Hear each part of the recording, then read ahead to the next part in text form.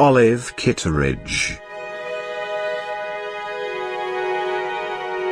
Olive Kitteridge is a novel by American author Elizabeth Strout. The novel provides a portrait of the title character and a number of recurring characters in the coastal town of Crosby, Maine. It takes the form of 13 short stories that are interrelated but discontinuous in terms of narrative.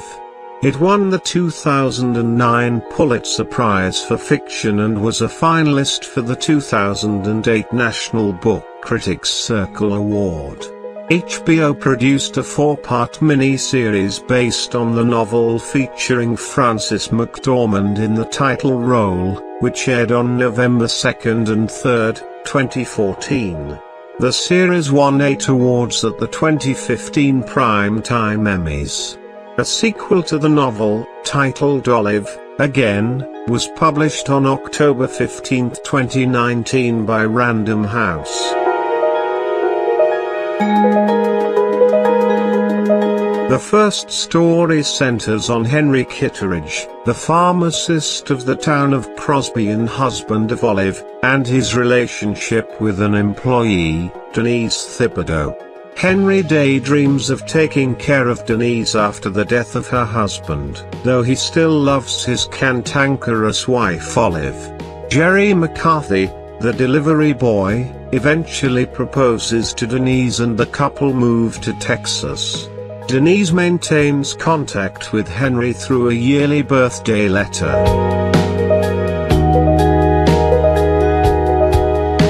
Kevin Coulson returns to Crosby where he grew up, planning to go to his childhood home and die by suicide.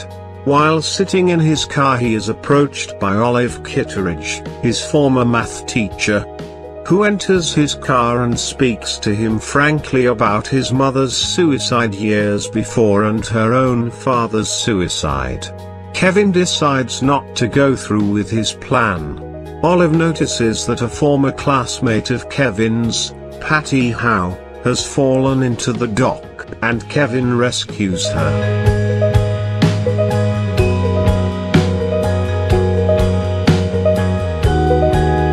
Angie O'Meara, who plays piano at the Warehouse Bar and Grill, is an alcoholic who can only perform in front of people when she is drunk. One winter evening she sees her ex-boyfriend Simon in the audience and she calls her married lover, Malcolm, to break off their relationship. Simon later tells Angie that her mother, a prostitute, followed Simon and propositioned him. She thinks he is lying because of his dissatisfaction with his own life.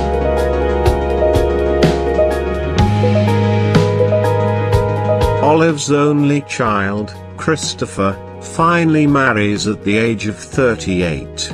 Olive finds the wedding overwhelming since she is very close to Chris. She overhears his new bride, Sue, making fun of the dress Olive is wearing, and implying that Olive is difficult. Infuriated, Olive steals and damages some of Sue's clothes, giving her a little burst of happiness of the kind Olive depends on to make her life worth living.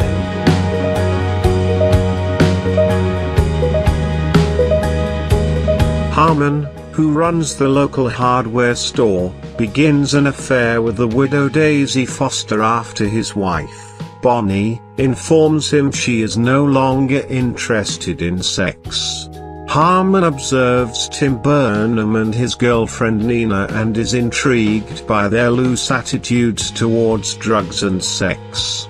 When Tim leaves Nina, she goes to Daisy for help and reveals she suffers from anorexia. Olive Kitteridge, Harmon and Daisy all try to help Nina, but she eventually suffers a relapse and dies. These events cause Harmon to realize he is in love with Daisy and he rents Tim and Nina's former home, in preparation for leaving Bonnie.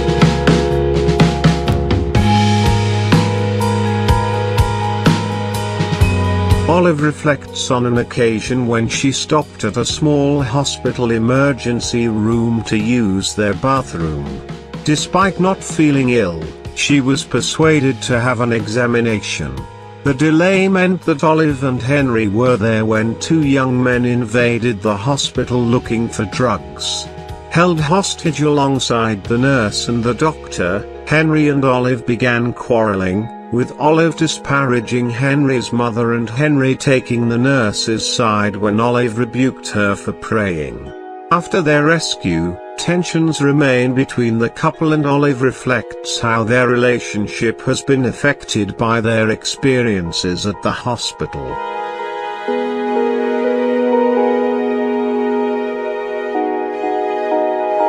Jane and Bob Holton, a retired couple, meet the parents of their daughter's friends at a concert.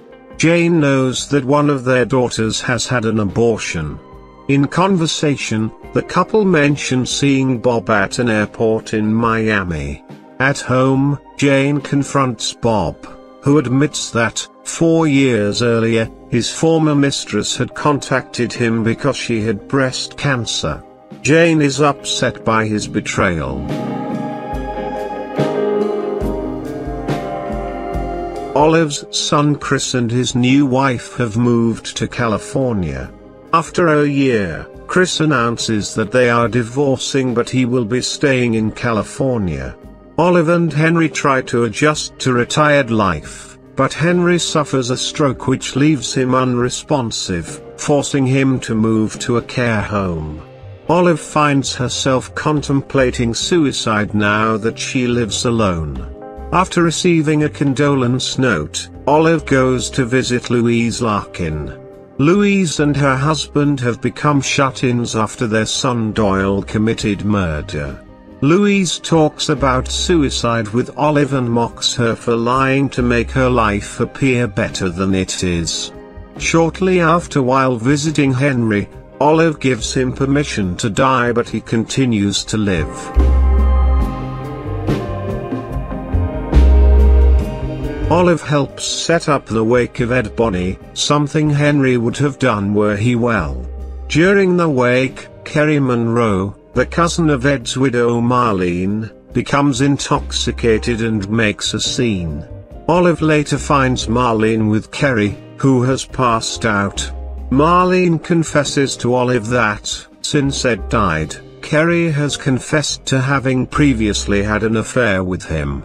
She asks Olive to dispose of a basket filled with pamphlets for vacation packages which Marlene now feels unable to look at.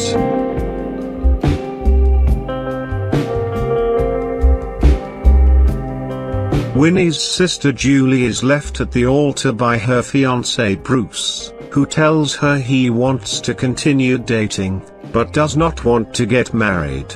Julie's mother Anita threatens to kill Bruce and disown Julie if she continues her relationship with him after he left her at the altar. Nevertheless, Julie leaves on a bus to go to Bruce in Boston. Anita finds a note Julie wrote to Winnie asking her to stop her parents finding out, and Winnie realizes that something between her and her mother is now broken.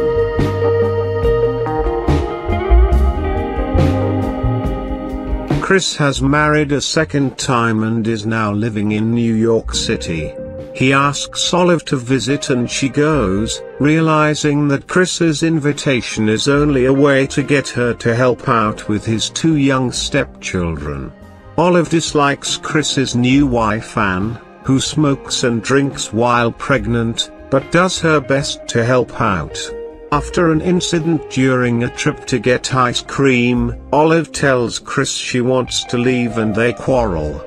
Olive leaves New York City and goes home early, with neither her son nor daughter-in-law taking her to the airport.